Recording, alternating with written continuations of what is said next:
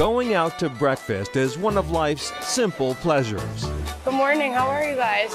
A moment to pause with community and enjoy a good meal without the rush. We feel very, very, very fortunate, like that people have welcomed us into their lives.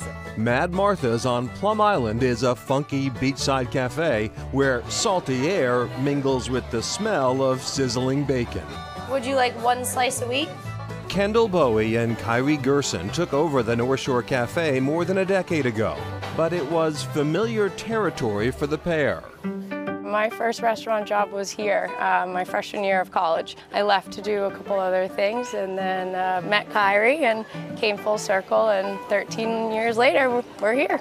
There may be no Martha in the kitchen now, but the original owner is a legend on the island. People always ask if Martha was mad. She wasn't angry mad, she was more kooky mad. And we've heard stories like if people were speeding down Northern, she'd run out with her spatula, slow down, there's kids out here.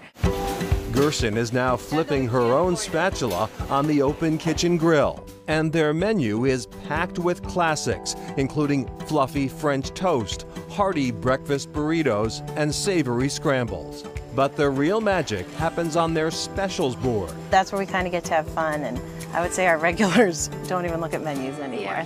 But a specialty for special days stays on the menu year-round. Happy birthday to you! Birthday pancakes with a side of singing from the entire cafe. I love celebrating here because I love listening to how everybody sings and how it's special to me. This quirky cafe has special touches sprinkled on every table from members of the community. One thing that we've really have started here unintentionally was our salt and pepper collection, and those are all gifts from customers throughout the years. We have hundreds and hundreds, and that's no exaggeration. From Swiss cows to Hawaiian surfers to shakers straight out of Jaws. And it's never lost on us how exciting it is that when someone's traveling, they think of us. Right now we got to-go order of 22 sandwiches. From the North Shore to Central Massachusetts. Cup of coffee today? Bread and Butter Diner, nestled in a classic dining car, is a recently opened brother-sister venture run by Zelia Frias and Christopher Barros. The diner kind of fit our molds. It was, you know, small enough, big enough, just enough. This Boylston diner serves up all the classics, but with a fine dining flair.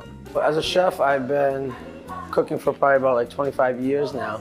A graduate of the New England Culinary Institute and winner of Worcester's Best Chef, Barros knows a thing or two about being in the kitchen. We gotta put ourselves together and try to make our dreams come true, kind of. At least my dream. But why breakfast? Well, the answer is easy. Just look around. Yeah, can't have a diner and not have breakfast.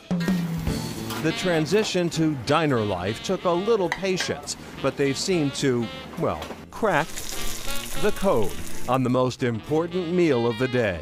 I won't lie, I didn't know what a Western omelet was. So I'm like, yeah, if it's a staple, it's a staple. You know what I mean? It's funny how things change and evolve in a person, in a chef. From chicken and waffles to hash bowls to the big boy breakfast. Boy, that's 3 of everything. 3 pancakes, 3 eggs, 3 toast, 3 slices of toast, 3 bacons. With cups of coffee never empty and conversation ever flowing. It's breakfast all day long. And I'm taking my French style of what I got taught and then bringing my Portuguese heritage into it and then my American diner. So it's just a huge melting pot here. Huge is the theme of the menu at Percy's Place in Kingston. It's the biggest breakfast menu in New England. Benedict's? Check. They've got 8 of them. Omelets? Check. 17 different options. Pancakes are yummy. And what about pancakes? Not to worry, plenty of those as well. We're pretty much a regular. We come at least once a week, and the food is very, very good. Percy's is short for perseverance. The restaurant grew from humble beginnings. Percy started about 40 years ago with Newt and his wife, Ann Heston. They actually started out as a country mart. And now it's a New England staple with 5 locations. The cornbread was good. The cornbread is what we're known for. And Here, homemade is the name of the game. We're very well known for our cornbread and our homemade corned beef hash, never out of a can. You don't want that stuff. Josh Fazio started out 15 years ago as a server and has worked his way up. Now I run all 5 locations and part owner in them. Breakfast isn't just a meal here, it's a family tradition. That's why our slogan's always been friends and families running, a few good restaurants, and that's the way we like to portray it to our customers as well.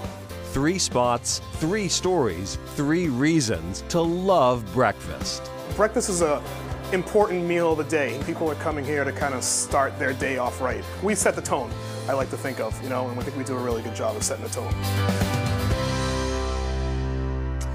And back to Bread and Butter Diner, it's all in the family. The brother-sister duo's mom is always helping out, and Zelia's children can be seen in the dining room and behind the counter taking orders.